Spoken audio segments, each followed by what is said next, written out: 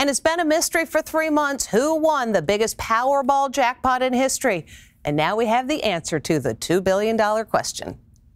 Lotto mystery solved. The name of the person who is the only player to match all 6 numbers of the historic Powerball drawing last November is Edwin Castro.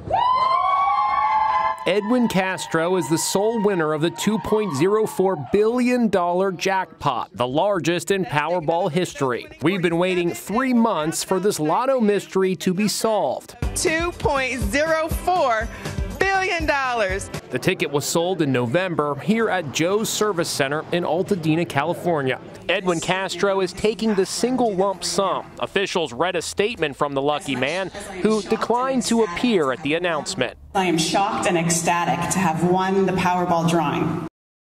I guess you are. California law requires that the names of lottery winners be made public.